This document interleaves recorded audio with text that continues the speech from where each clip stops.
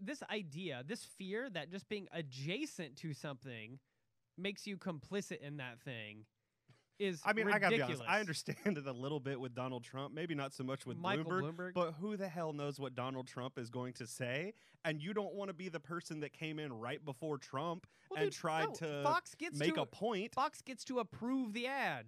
I mean, my point isn't that like he's going to say something offensive. My point is that he's going to say something outrageous either way. Yeah. You don't want to be the guy that advertised right before Donald Trump got on screen. Yeah.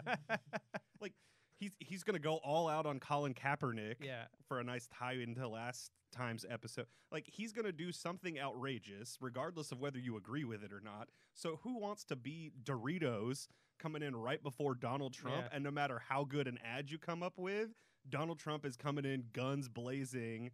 Look, why doesn't that apply just for advertising in the same game or in the commercial break before, in the commercial break after? I mean, maybe or in it like should. the welcome back screen to the game when it's like the Super Bowl. Positioning in the ad market like actually is important. I mean, the same way as on a supermarket shelf, like where you are on the shelf, like how much you're paying for a spot.